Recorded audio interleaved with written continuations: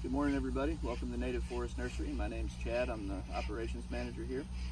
This morning we want to talk to you about root pruning in our bare root seedlings. I call this video "A Little Stress is a Good Thing, Take 2. Take 1 was last week when we talked about root pruning in our air pruning container line, but today we're out here in the field in our seedling crop.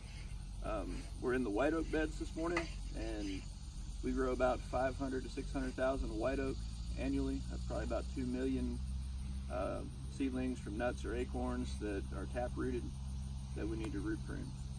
And so with the tap-rooted species, the focus is to grow down to get water. Here at the nursery we've got irrigation. You can see the pipes over here. So water's not really a limiting factor. And what we're trying to do is to pack a bunch of fibrous roots on our seedlings instead of having all that energy going towards a taproot that goes deep. And so to get started today, I want to show you the difference here. I went ahead and dug this handful of seedlings out of the bed, just kind of at random. And you can see if I go from the root collar to the tip of the root, somewhere around 12 inches.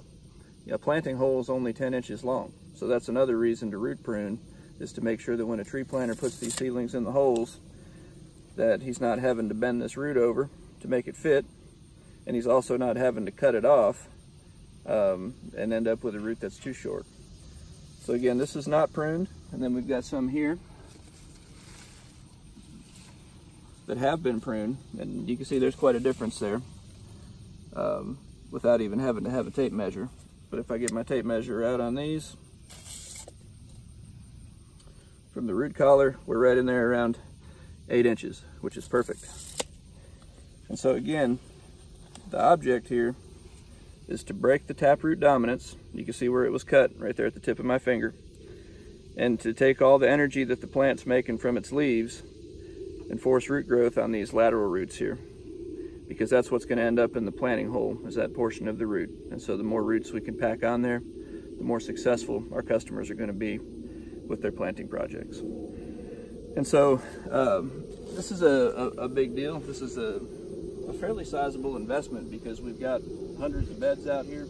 It takes 20 to 30 minutes to undercut one bed. It takes 2 men, a man in the tractor and a man behind, making sure that the depth of the roots is right. And it's a lot of work, but we believe in it. We believe it's the right thing to do. We see the results in the root systems that we get on our seedlings. So real quickly, we'll just step over here for a second and take a look at our root pruning machine. And so this machine goes under the bed, and the blade that you can see down here is sharpened on this side.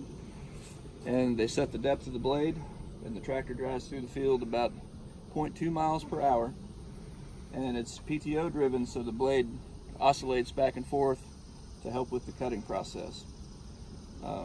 It's not very sophisticated, but it's very effective in giving us a really good seedling.